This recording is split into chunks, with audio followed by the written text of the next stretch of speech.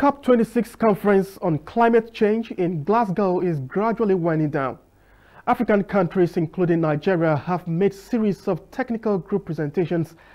In this edition of the program, we will be bringing you our second series of the events in Glasgow. And of course, other developmental stories across the continent are in the menu. I am Charles Alpha, welcoming you to Africa Weekly.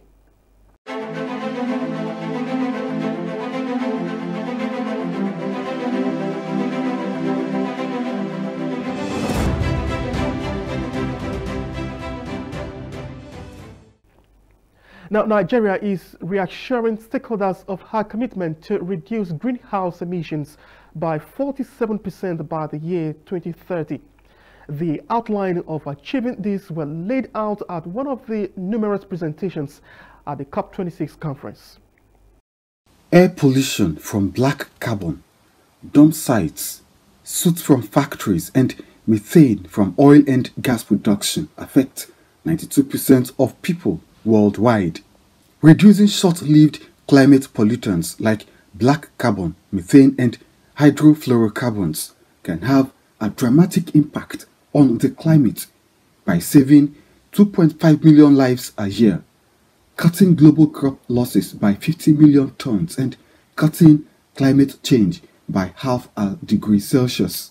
The United Nations Climate and Clean Air Coalition high-level ministerial meeting at COP26 is therefore organized to review solutions and upscale more action for clean air. That we're currently at about 1.8 degrees if everybody were to do everything that they have said. That just tells us 1.5 is possible. The global methane assessment shows that cutting methane emissions by 45% by 2030 would make 1.5 possible.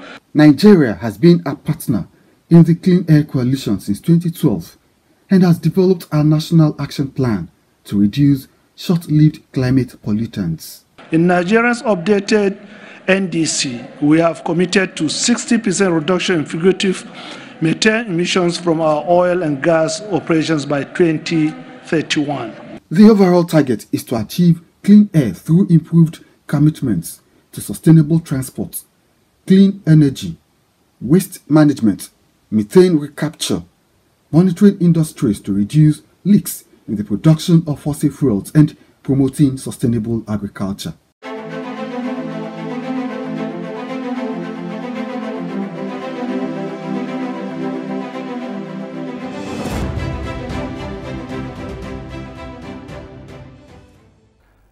Nigeria has presented its Gender Action Plan on climate change to the United Nations Climate Conference COP26 in Glasgow as a show of the nation's commitment to promoting equality in its nationally determined contributions to the Paris Agreement.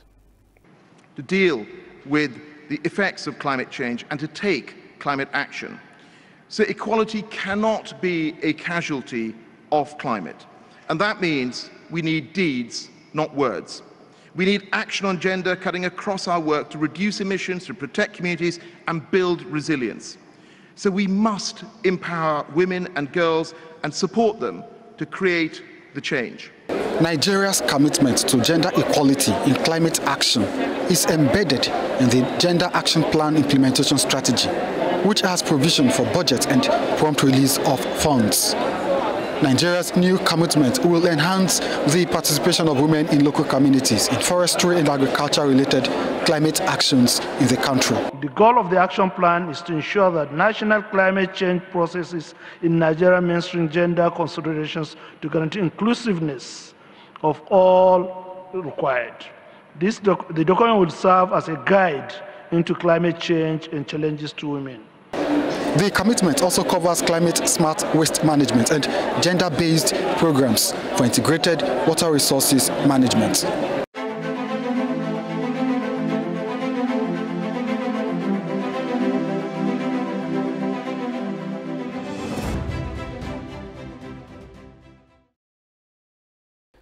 In continuation of our analysis of the African perspective at COP26 conference, We are engaging one of the AU delegates, Dr. Tunji Asawolu from Glasgow via Zoom. Doctor, we're glad to have you once again on Africa Weekly. How is Glasgow? Glasgow is fine. Thank you for having me. It's good to connect with you here. All right. Now, in your own opinion, what has transpired so far at the COP26 conference? Thank you very much. I think the little that I can gather here is the world leaders have met and they have discussed of the next phase to the climate change. This is the first time that the global leaders will be gathering together to be talking on the next step of actions after the advance of the COVID-19. I think basically they are coming out with a lot of strategies as regard to how they can, especially on the area of financing mechanism, on the towards the adaptations of the climate change. Yeah. If you also listen to the statements and the presentations of President Muhammadu Buhari speaking on behalf of the Nigerians and on behalf of the African leader, he clearly emphasized that the African as a whole had been seated, had been lied to, especially when it comes to the issue of an agreement that the developed country have also pledged towards the developing country. And at the end of the day, that most of those agreements is not being coming to fulfillment. Our president really emphasized on this, that it's high time that the world leaders to speak, and of course to be backing their talk with actions. Okay, now I needed to weigh in on this. Now, Nigerian representatives at some of the group events have made presentation on technical and financial assistance on accelerated issues of desertification and drought, that affecting agricultural activities in the north. Yeah, yes, I think Nigeria need this more, even more than any other country, because where Mr. President emphasized on this, they actually know what he's actually talking about. I think if Mr. President is making for that plea that the global plea to look into Nigeria to see how we can also get an assistance, I think it will also go a long way to also help the national contributions for development. So we need finance to tackle these areas. The certification, we need finance. The flood area, we need finance. Even the erosions and pollution, we need finance. Even to also transit from the fossil fuel, even to the adaptation to the reducing the emissions to move from the energies, and we need finance. And in Nigeria at the moment, when we look at the Nigeria at the moment, you see the energy challenges. So for us to also transit from that energy challenge, Nigeria needs more of that support. I think if this could be what Nigeria will get away from this COP26, I think it will go a long way in helping the development. Finally, in what area do you think Africa should focus on in attracting assistance at the conference? Yeah, so that is what we just talked about. The African as a whole, I think they have similar challenges, and their challenges are equal or similar when you look at us across Africa. The same certifications that are all there. When you go to the northern part of the Africa, they face the same similar challenges. I think our Africa need to also come together and speak in one voice, and for us to also achieve the Agenda 2063, which is agenda for the development, whereby we want to see a prosperous Africa that based on inclusive growth and sustainable development. We need energy, because without energy, we can't talk about industrialization. So our leaders in Africa need to place this as a matter of a first priority. All right, thank you, Doctor, for sharing with us your thoughts from Glasgow. Thank you very much. All right. Now, up next is Tidbit segment. Please do stay with us.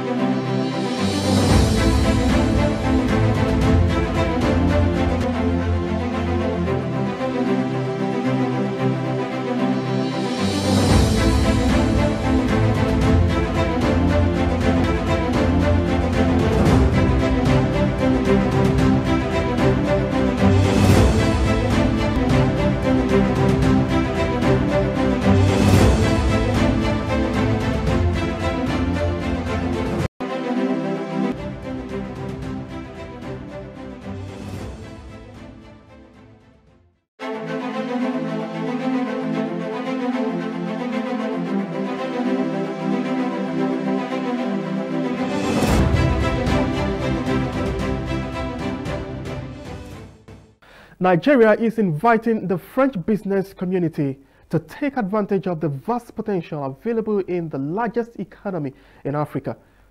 Let's hear from President Muhammadu Buhari.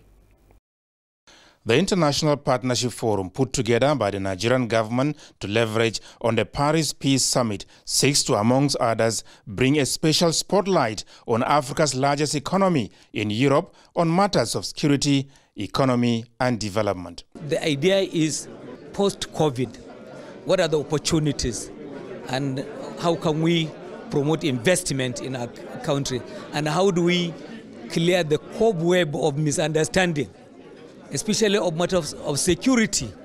We have done so much and so well, averting these dangers. People need to be reassured that the climate itself is good enough for investors to come.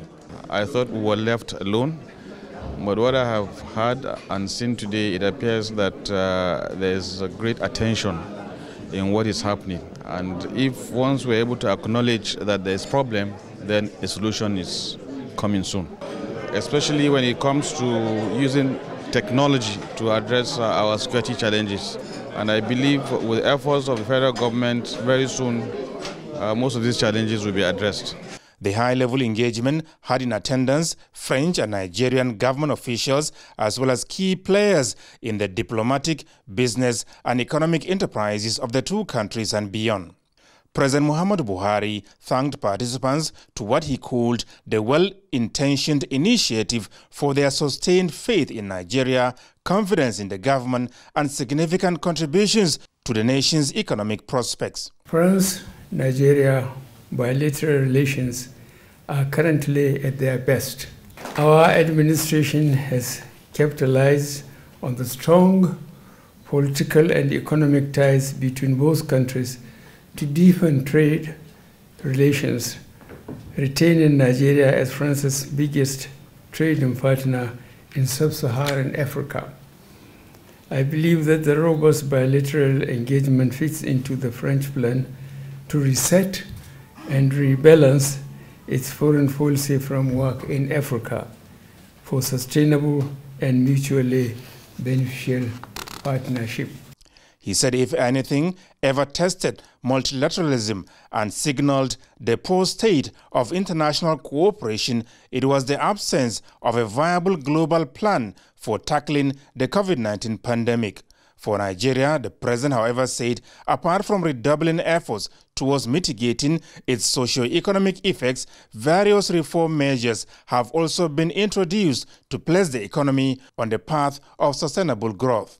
These include establishing the Infrastructure Cooperation of Nigeria, INFRACO, signing into law the Petroleum Industry Act, launching the electronic version of the national currency, the e-Naira, and improving the national policy on fifth-generation 5G network. Let me finally stress that Nigeria is open for partnership and cooperation. As our development partners, rest assured that we will stand together with you throughout our partnership journey to guarantee our mutual interests. I can assure you that our administration is on the right path to achieving multi-sectoral progress. We have revitalized the economy by increasing investments in capacity building, health, infrastructure, women's empowerment, climate change, and food security. Today, these actions are yielding self-employment, expanding our human resource pool, and strengthening our national productivity for sustainable development.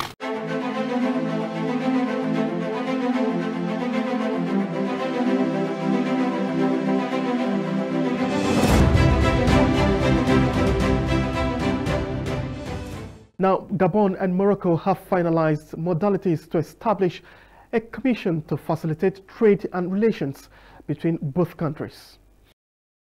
Gabon's Minister of Foreign Affairs, Mobele Mobeya, on Friday highlighted the imminent holding of the Great Moroccan-Gabonese Joint Commission.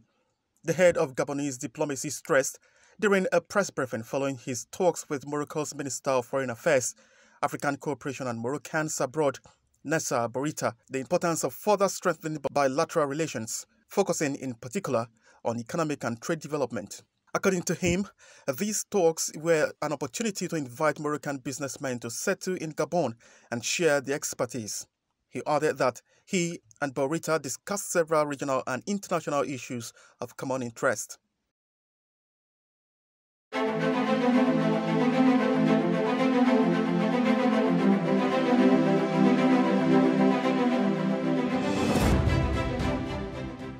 On ECOWAS, a new framework on security and governance for member countries have been launched in Abuja, Nigeria.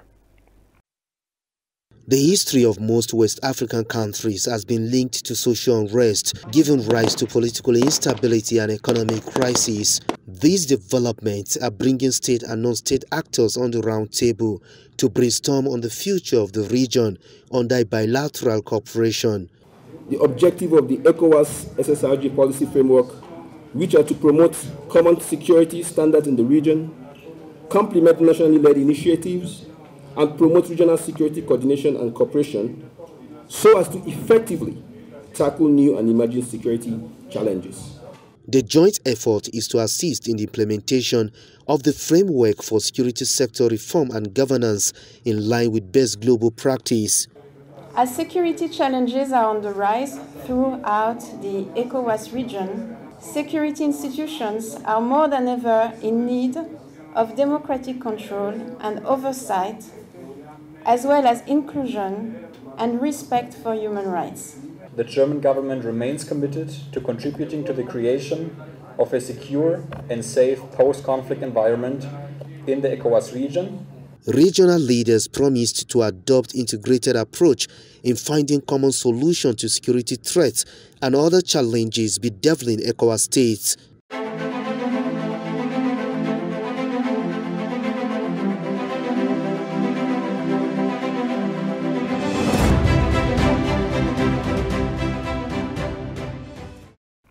We now take you to Rwanda, where that country's 50 years of relations with China have been accelerated with a sense of fulfillment. Rwanda and China collaborate in different sectors for development, namely health, education, agriculture, ICT and infrastructure, such as the expansion of the 13.8 kilometer Sonatip-Gahanga-Akagera highway at a cost of around 65 billion Rwandan francs, and other roads, as well as 200 deep water wells built in local communities across the country at a cost of more than 7 billion Rwandan francs. Honestly, this road is very useful to us because it is solving the problem of the traffic jams that used to be rampant here. These Chinese contractors are helping us to modernize the city and achieve faster development, while providing employment as well, because many people work here as builders with their many assistants.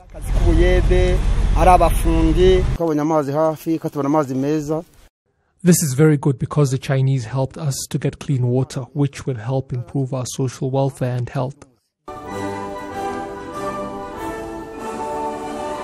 During a ceremony on Monday to mark the 50th anniversary of Rwandan-Chinese diplomatic ties, Rwanda's Minister of Foreign Affairs and International Cooperation, Dr. Vincent Biruta, commended the support the People's Republic of China has provided to Rwanda over the decades. ICT, mining, air transport, education and capacity building, health, trade, tourism, agriculture, defense and security, to name a few.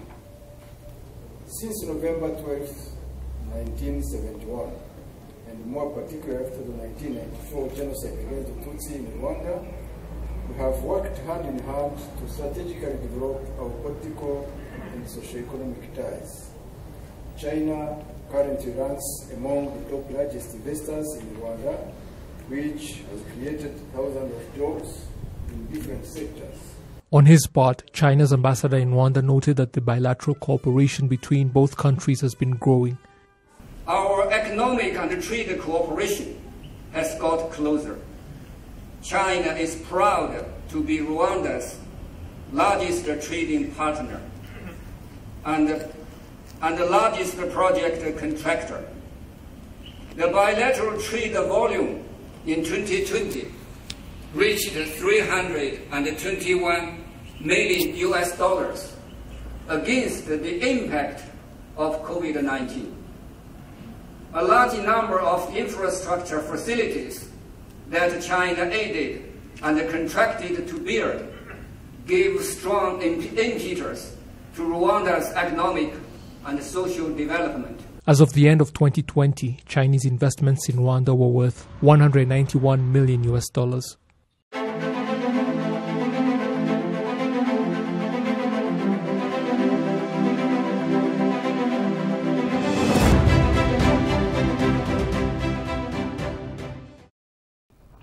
And still in Rwanda, a training program for senior officers who will in turn train other soldiers and personnel on international peacekeeping has commenced.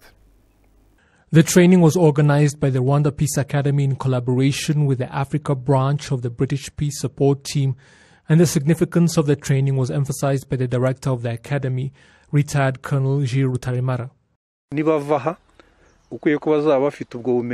After they leave this place, apart from having the knowledge they need to serve as military observers when the need arises, they will also have the capacity to train others. That will give the RDF the capacity to use its own personnel to conduct such trainings instead of always having to source such trainers from elsewhere, and yet we have Rwandans right here that can do it.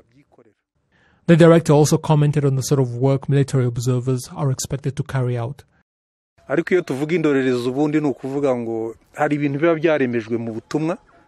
When we speak of observers, we must remember that they are deployed in places where treaties have been signed and those agreements are not always respected, and even atrocities may be committed. These observers are therefore supposed to collect information and submit reports so that things can be brought back on track.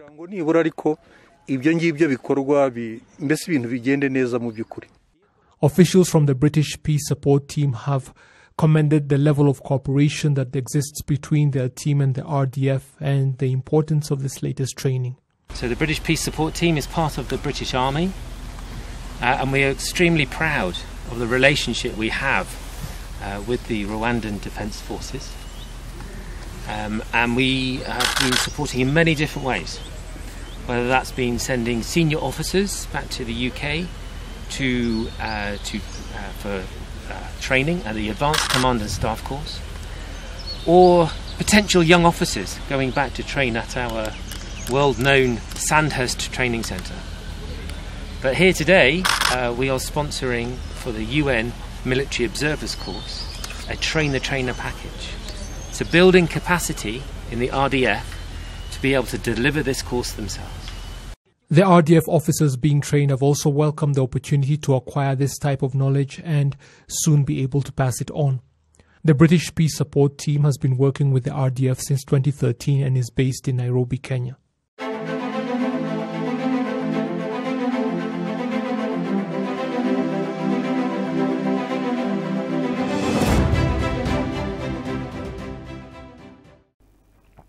That's our package this week on Africa Weekly. Thanks for watching.